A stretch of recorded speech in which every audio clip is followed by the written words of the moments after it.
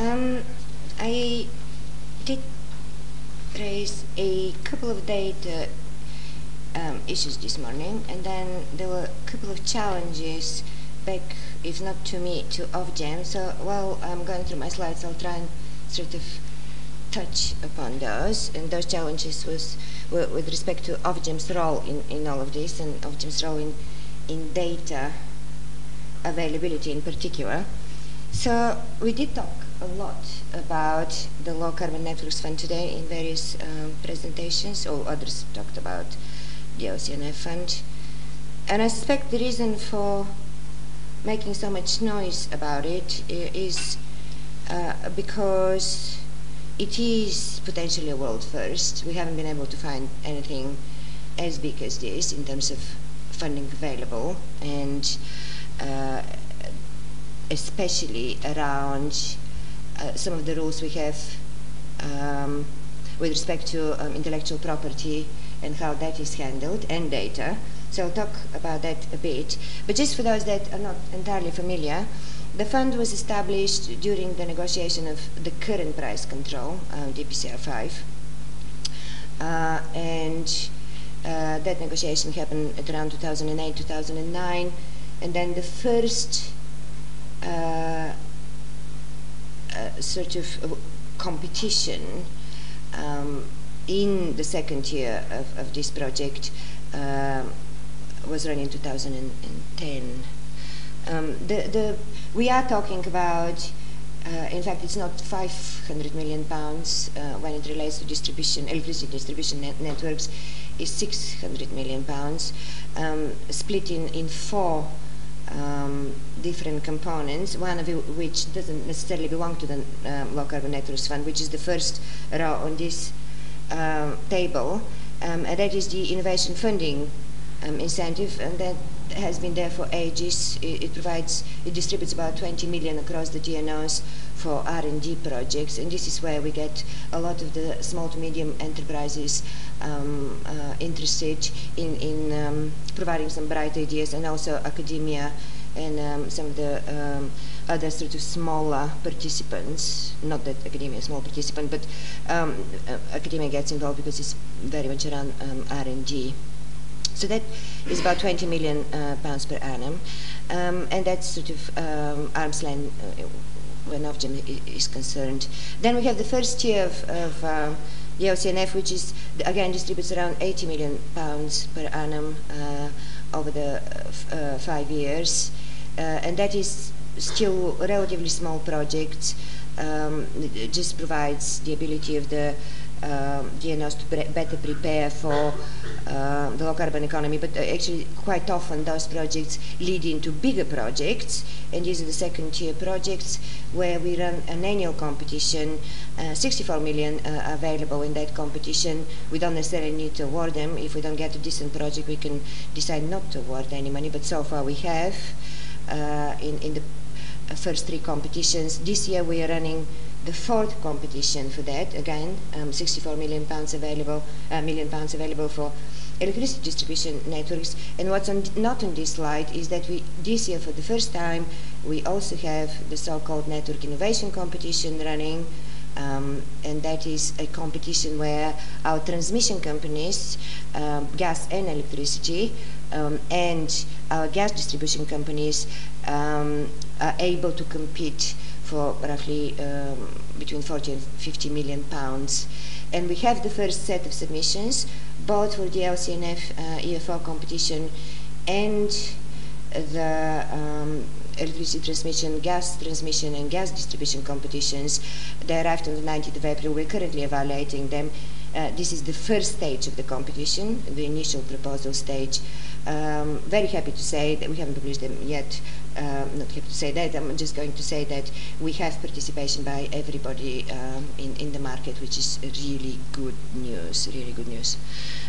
So what's not on this slide, and this is where another 100 million pounds available, is as part of the LCNF. We have what we call the discretionary award for projects. We haven't started awarding that for projects in the LCNF that have been particularly well structured, well delivered, and have produced outstanding amounts of knowledge. So we are structuring, currently thinking around the policy of how we structure that particular reward, but this is yet to come.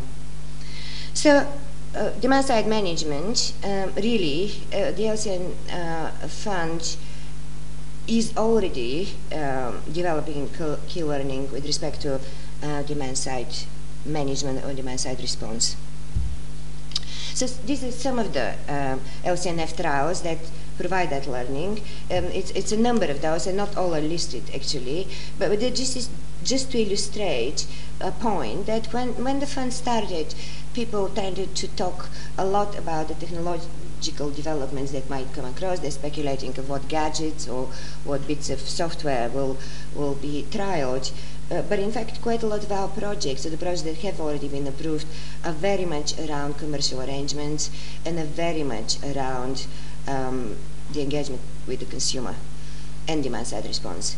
So we have a list of those. The customer-led network revolution and low-carbon London, the first two were awarded, the funding was awarded in the first year of the competition. Then their third year, actually third year of operation, they started 2011. So they have delivered some learning, and they're very much around that engagement with the consumer and engagement with equipment, if you wish. And they're trialing various things such as GOS price signals to domestic customers, but also various sort of innovative end-use tariffs, time-of-use tariffs, restricted tariffs, direct control in some circumstances. Some of those are provided through suppliers. The trials not only look at domestic customers, they'll also look at industry and commercial customers in this. And then we have Bristol, that was mentioned today, I think. This is very much, it's obviously based in Bristol, but testing variable tariffs to encourage use at times of high PV generation, involves also local storage. Then we have capacity to customers trialing demand response contracts. This is very much to recover the system from faults or post-fault recovery.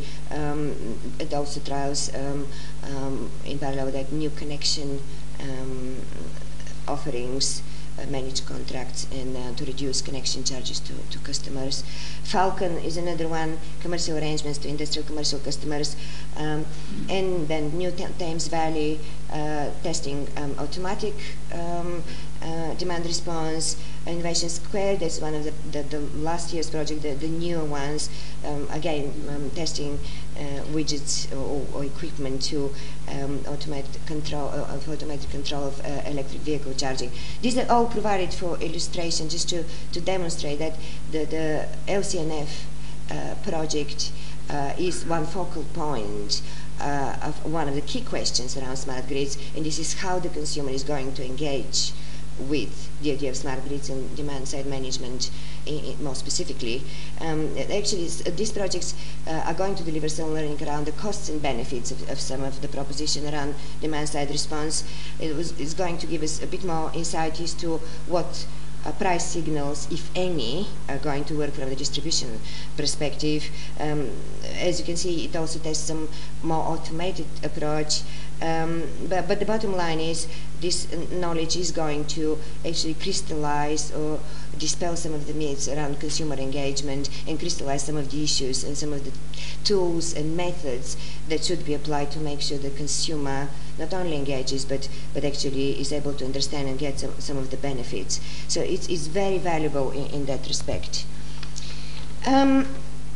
So far we have about 165 million in those second-tier projects invested by customers directly. I mean, the whole fund is based on consumer money. Consumers are paying for it, in other words, in addition to the normal price control sort of revenues they need to cover with their GOS charges. So we are testing DSR solutions as part of this. Important point for some of you in the room, and you probably know that our companies must engage with partners and collaborators as part of this. And now to some of the challenges in the middle box. It is an absolute requirement of the LCNF governance framework for the data that is generated, and there's lots and lots of data that's being generated through the trials. It is a requirement for that data to be made available to the rest of the GNOs.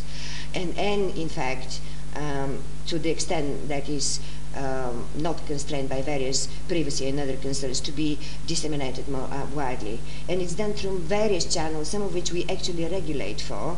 So the knowledge dissemination events, we haven't prescribed exactly how those will happen, but there are plenty of those, looking at the calendars of various organizations, the IT, conference rooms, smart grids GB. You'll see there are almost weekly events, dissemination events now.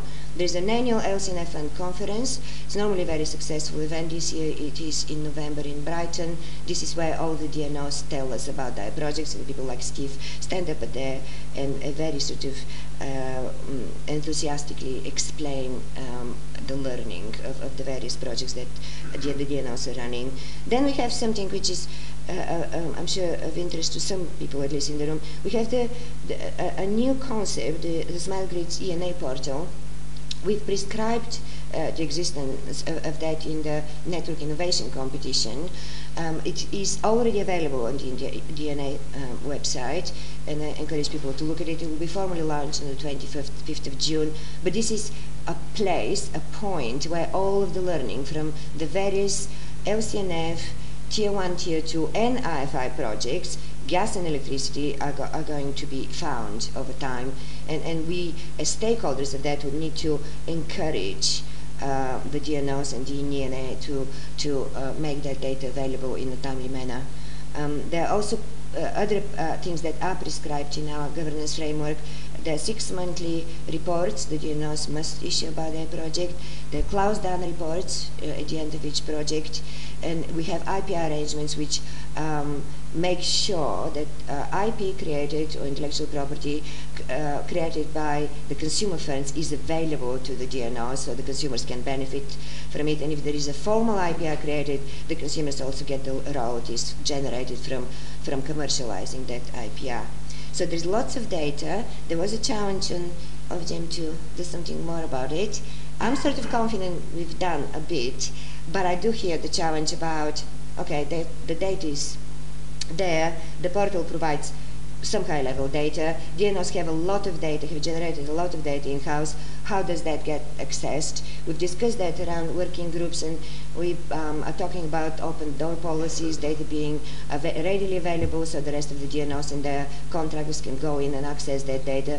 But there was a challenge around how do we make sure data is actually standardized, or the format of data is standardized, and I'll encourage, obviously, industry and everybody in the room to really make suggestions as how this is done best, because in this century that shouldn't be a big issue, one would hope. And then we expect the DNOs to utilize all of this in their business plans. GSM is likely to be useful to them in 2 ways. So the first time demand-side response is really useful to the DNO and customers is when a new connection is made. This is really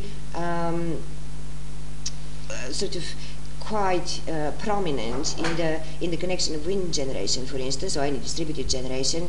I make an application for a connection in a constrained region. I'm told that connection may cost me tens of thousands of pounds. The desire is to also have the DNO providing an alternative offer which involves demand side response or smart grid solutions in general. It involves some non-firm arrangement, involves automated network management technologies. So really we can connect wind generation much earlier than that generation would have been connected if they wait for the network to be reinforced and at much lower costs. I mean, there are obviously trade-offs there because they might not be dispatched at 100%, but there are various LCNF projects that are actually looking into this issue right now. Now, one important aspect of demand-side response in the context of domestic customers is currently, there is absolutely no way in some circumstances, because of the lack of smart metering, to understand which domestic customer has contributed for the need of network reinforcement. Therefore, it would be quite unusual for DNO to be able to go and charge a particular domestic customer because they've exceeded their notional connection agreement, given they have only accumulation metering capability. In the future, when we have smart metering data, obviously that is likely to change. However, for the time being, we, in our strategy documents, in the future price control strategy documents, we've said that we'll continue to socialize the cost of increased demand of domestic premises. That creates a challenge, obviously. It says, okay, my cost, if I install a jacuzzi or heat pump or electric vehicle, and my demand is 3 times higher than my neighbor, 10 times higher than my neighbor, I still pay exactly the same Jewish charge, and therefore I have no incentive to, in fact, reduce my consumption at peak. And that importance, so that was illustrated a minute ago. So we need to do some things very quickly, and especially when we have the smart metering data, we need to ensure that we return the incentive, if you wish, so customers can properly engage with the smart grid concept and demand side response, and in fact are incentivized to manage their usage in an appropriate way.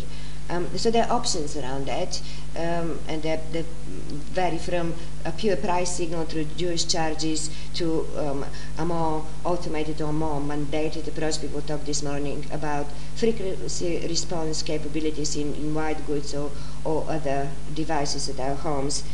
The key questions here are, and we are yet to get to the bottom of this issue, are customers going to respond to price signals? How strong those signals should be? For how long they're going to respond to those? Is some automation necessary? Would the customer prefer to have their demand side response automated? And while the LCNF trials are going to inform us around some aspects, I think some policy work could still need to be done around that.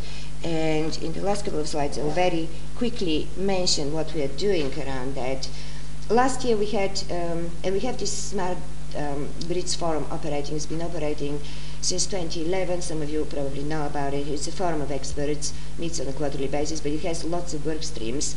And one of those work streams was created last year to examine any commercial and regulatory barriers to the deployment of smart grids, especially demand-side response during the next price control period, which is 2015 to 2023. The conclusion is, on the face of it, there aren't any direct barriers for DNOs to apply demand-side response. In fact, they are already using it, and somebody actually, I think Roger said that this morning. There are some technical specifications that would need to be changed. Engineering recommendation P26, a design standard in a way, needs to be changed to allow DSR to be counted when DNOs plan their network. Some of the connection charging rules may need to be changed, but clearly there are no immediate barriers for direct engagement.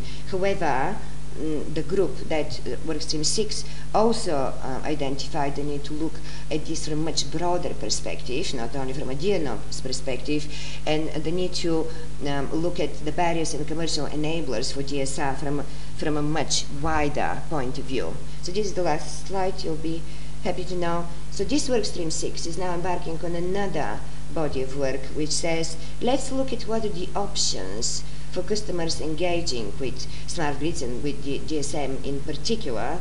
And let's look not only at what are these options, ranging from price signals to, as I mentioned, automated response or the involvement of specific technologies, but let's look at what are the roles and relationships of all of the rest of the parties in the market around that.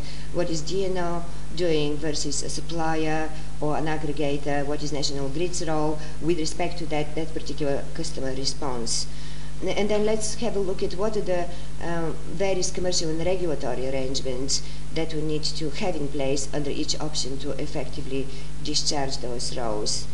So we will have an output after this. It will take a bit of time, and as part of this, we'll have to actually look deeply into the role of DNO as not only an owner and operator of the network assets, but really as we refer often to a DSRO, or distribution system operator, as a body that actually actively participates in this market and actually has a specific role to keep the lights on with smart grid technologies, including demand participation. So that was what I was going to say.